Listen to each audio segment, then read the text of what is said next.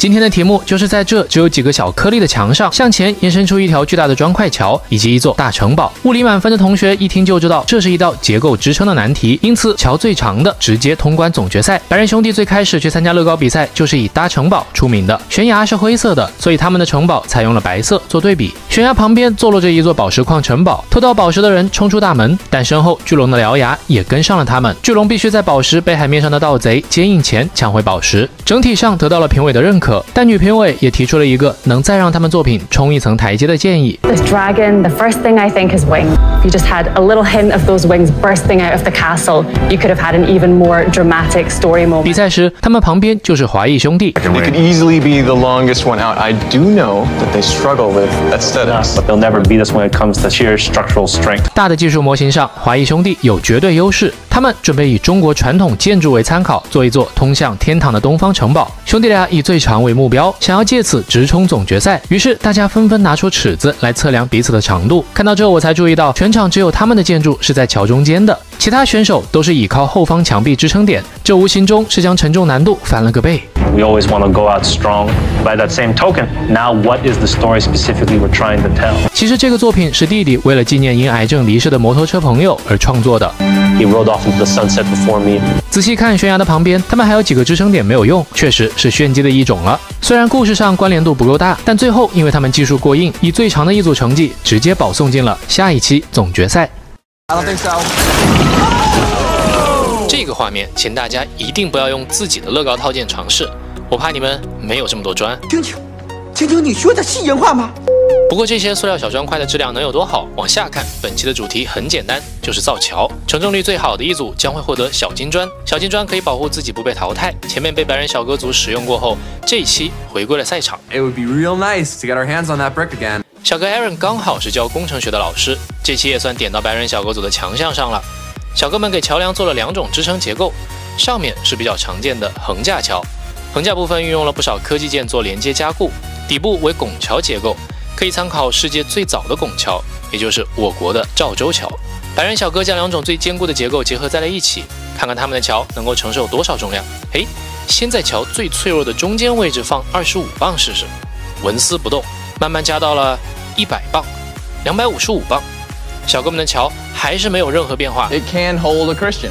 There's been zero warping or cracking in this thing. 直到加码到320磅，终于听到了一丝断裂的声音。And it's a lot of weight. This is insane right now. Crazy.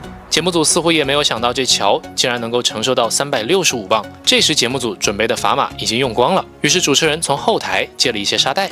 As you can see, we were not expecting any of these bridges to hold so much weight. 现在重量堆积到了445磅，小哥们的桥还支撑着最后一口气，470磅。I don't think so. I don't think so. 桥塌了。最后白人小哥组的成绩是445磅，哇，足足400斤的重量，成为了后面选手需要打破的记录。这个画面不是超市打折啊，是选手们在抢占自己想要的物品。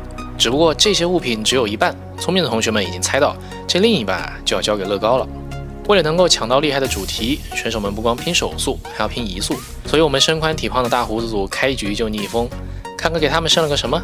无情啊，是难度最高的半个笔记本电脑，不仅发挥空间小，搭建面积也就只那么点儿。看看其他组拿到的大望远镜，还有半个地球仪，这一看就超有故事的钟，笔记本就难搞了呀。很快12个小时后，大胡子组能不能凭借实力来个翻盘呢？这组作品的主人公是一个知名的博客作者，这是他的电脑，电脑另一半是搜索引擎，上面则是他的人生片段。这些小方块既是博客又是生活，妙啊，超出了我的意料。以为是青铜，没想到是王者。这化腐朽为神奇的创意，大概也只有大胡子组搞得出来了。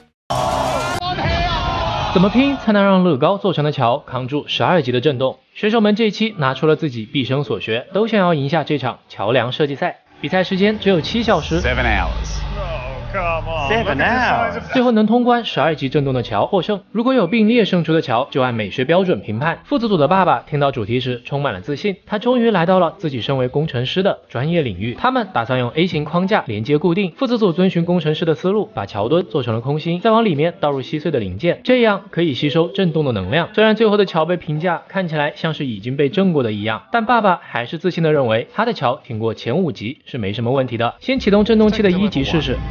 Here we go. Okay. It's level 1. Okay. 2级 Level 2. We'll do 10 seconds there. 砖块散架的声音越来越清晰。3级。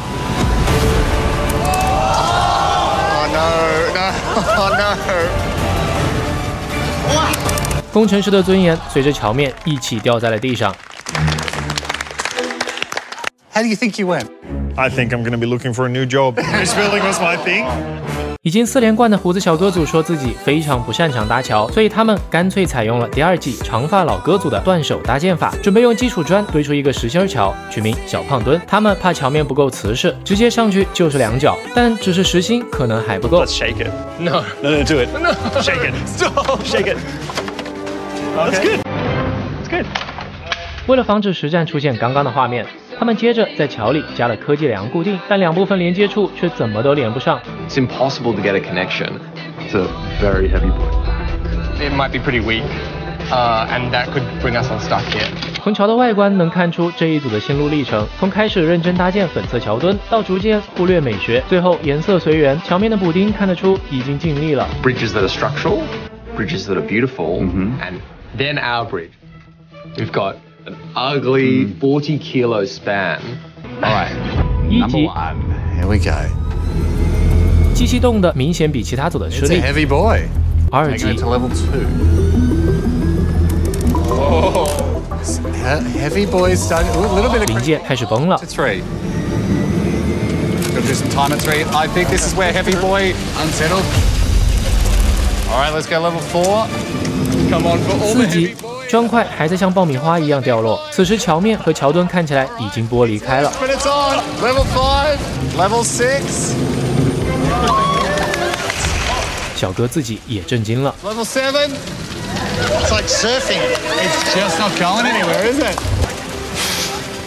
8级、9级、10级，底部已经裂开了，但桥面依旧稳定，看样子应该中间不是完全脱落，足够的重量加上连接处有可以稳定左右滑动的空间，最终达到了一种莫名其妙的平衡。11级。